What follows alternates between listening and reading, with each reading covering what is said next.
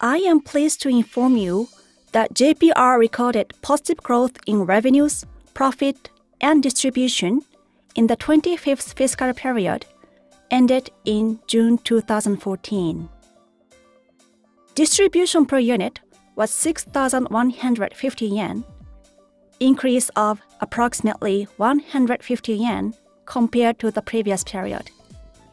Since June 2012, JPR achieved DPU of 6,000 yen level for 5 consecutive periods. Occupancy rate improved to 97.8% as of end of June. Driven by intensified leasing activities, 42 out of 62 properties, in other words, 2/3 of JPR's entire portfolio, enjoy 100% occupancy today. In many cases, such full occupancies were the results of floor space expansion by existing tenants in those properties. While the office leasing market in Tokyo is on a strong recovery mode, I am often asked what the trends are for the rents. Here, I would like to share with you the comparison between the market rent and JPR's rents that were contracted with new tenants during the 25th fiscal period.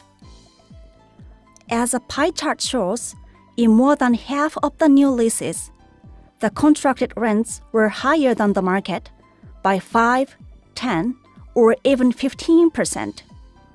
This was a very promising outcome that I would like to point out. On property acquisition front, JPR mainly reviewed assets from our sponsors. From Tokyo Tatemono, there were 9 properties that JPR conducted due diligence. However, as a result, JPR did not acquire any of those properties during this fiscal period. JPR will continue to focus on office properties in Tokyo where growth is anticipated, urban-type retail properties that ensure solid NOI yield after depreciation, as well as regional properties that generate stable revenues. It is JPR's approach to make sure that the NOI yield of the entire portfolio is sustained by attaining a broad and optimal mix of geographical areas and asset classes. JPR has focused heavily on achieving DPU of 6,000 yen level in the past periods. The prospect for reaching this target is even stronger today.